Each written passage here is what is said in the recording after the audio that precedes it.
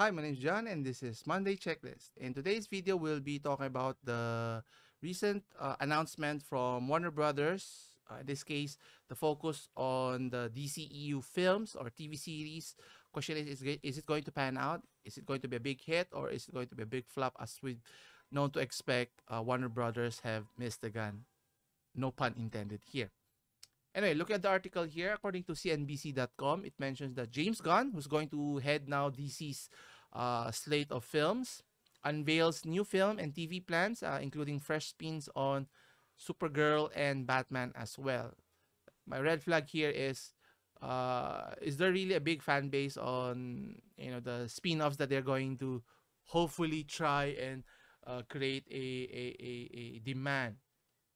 So the co-CEO of DC Studios, which is James Gunn, has greenlighted a lot of the projects which I have a lot of apprehension, so to speak, here.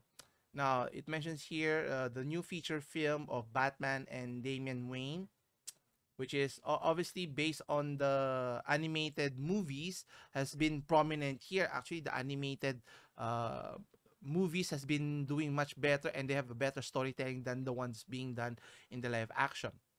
Anyway, then you have Superman, which is, you know, I don't know how they're going to replace the big shoes that Henry Cavill has left the void. And then Supergirl. Now, again, unless they make a compelling story here, it's not just a gender swap of characters to promote different genders and whatnot. I think it's going to have an uphill bill, uphill climb to reach its success here. But let's wait and see. Let's investigate further. Now, it mentions telling here that according to James, storytelling is always king. That's all that matters to us. Yes, I think that's true. But the question here is storytelling has always been the not at the forefront, but always at the back seat in terms of what they focus on what agendas are they trying to promote in the box office here. Anyway, let's see here.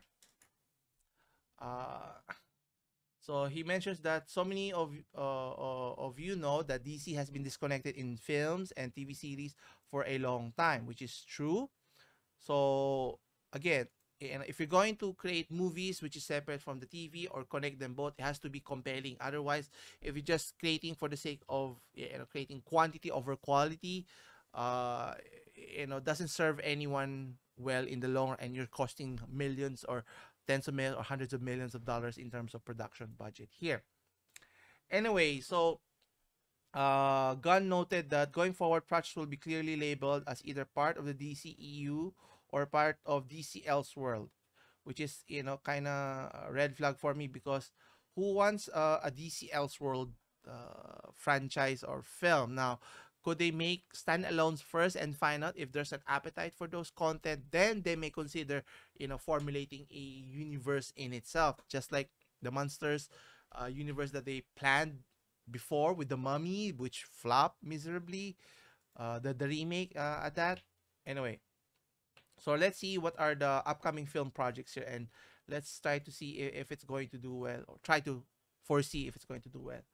Now, the Superman Legacy, okay, which will be due out by 2025. The film will be written by Gunn and focus Superman's balancing his kryptonite heritage with his human upbringing.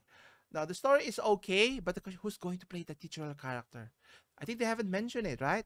Unless if it's, someone better than Henry Cavill, which I think they're going to have a terrible job. It's going to hurt the bottom line because the Superman is the linchpin that has this DC universe clinging to, similar to how the Avengers were successful because of the Iron Man, the first film. If it weren't for the Iron Man making it a big hit, then everything else cannot follow here, which is, so critical. Wasting the opportunity, the popularity of Mr. Cavill as of the moment. Now let's see who's next. Now we have the Authority.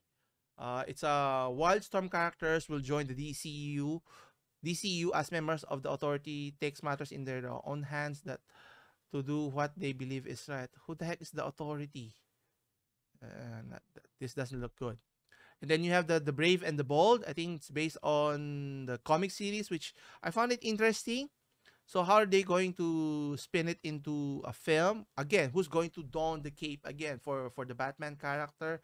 So obviously for the Damian, you can I won't say plug in anyone, but at least it's not yet attached to a particular individual character or actor here. But for the Batman, is it going to be Robin Pattinson who's playing the recent iteration of the Batman, or they to get a new actor to play the role, or an older one who already played it? So it's kind of complicated. They have to get those two things right first before they can even consider moving forward with the Shazam, the debacle which is Black Adam, and consider a reboot of the DC, of the Justice Leagues and so forth. Now here you have another one, Supergirl, Woman of Tomorrow, which is based on Tom King's comic series. Again, if the story is okay, and then you have the main superheroes, the main characters that everyone knows and loves to support the storyline here, which is I think I'm all for it. But my concern is they're going to sideline the main superheroes here, or they're not going to do justice, or if they were just to even copy based on what the comic is telling, if it's popular, I think it's going to do well at the very least. And then you have the Swamp Thing. Now, this is an intriguing concept. Not concept, but the story. Obviously, the Swamp is not as popular as one would like, but who knows? But it's all about the narrative here. But the way they're pitting it, that it's telling its dark origins, can be difficult because it's not going to be for everyone here. So, again, another red flag for the DC plan film projects here. Now, in terms of TV series, this is my issue here. Now, one of the TV series that they're trying to follow is the titular character of Waller, or Amanda Waller, starring Viola Davis, which I think she does a great job. But again, her character alone is not going to warrant big following, because for the DC to work, you have to have big hitters, superhero characters that are staple in the TV series. And Amanda Waller is only a sub character if you think about it, and you need the main superhero, unless they're going to make cameos of Superman, Batman, all of those Justice League members, similar to how the animated Justice League Unlimited came to be. Then the TVC is focusing on Amanda Waller alone. I don't think that's going to going to be enough, and even if it's a great actor of Viola Davis here. Now, Booster Gold is another interesting, as a minor character in the animated series, and focusing on it. Again, there's potential here, but again, are they going to compress the story arc here in one season, or are they going to narrate it so that it can be made into a full film feature? Then it's going to be integrated with other characters. It will be difficult here. Now, what I'm interested here is in the Lanterns here. So the Lanterns is going to be a true detective style show centered in intergalactic cops Jon Stewart and Hal Jordan as they uncovered a dark mystery. Now, again, if they try to make it a dark genre here, which I don't think it's going to do well, because obviously, the comics is for kids for entertainment, and there's supposed to be dark humor, but on the lighter side, not necessarily too dark, and obviously, trying to go overboard in terms of one side of the pendulum can be detrimental here. Now, one of my main concerns here is the last one, which is Paradise Lost. So, Paradise Lost is akin to a Game of Thrones style set in Themyscira, so which is the main character of origins of Wonder Woman. But here's the thing: is Wonder Woman going to be present in that TV series? If she's not going to be present there, I don't think it's going to do well, because obviously Game of Thrones has a book source that you can follow it. That's that everybody enjoyed as the series has progressed.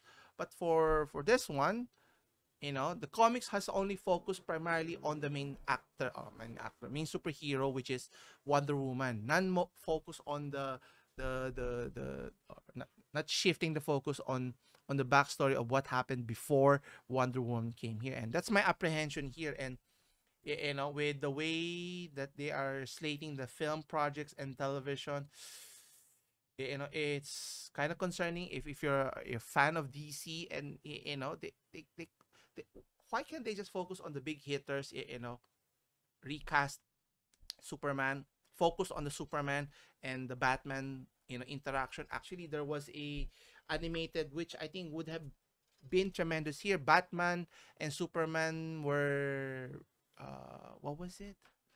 Let me see. Batman, Superman, animated, animated.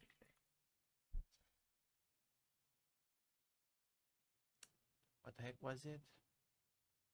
Ah, there you go. Superman, Batman, Public Enemies. I think that would, if they were able to translate that to the big live action, that would be tremendous. I mean, there's a lot of story art that just, if you focus on those two main characters, Warner Bros. Could make a killing out of it. But obviously, getting it right, who's going to play the main characters of Superman and Batman, is so difficult.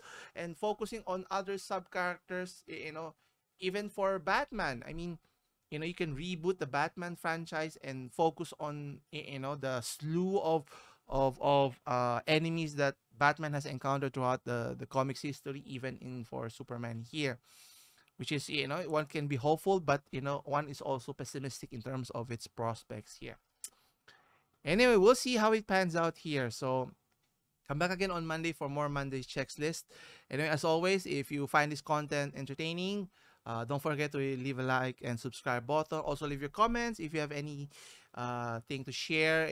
Comic heroes that you think that they should do justice, a better job than what they're doing currently here. Anyway, as always, I'll see you in the next one. Take care.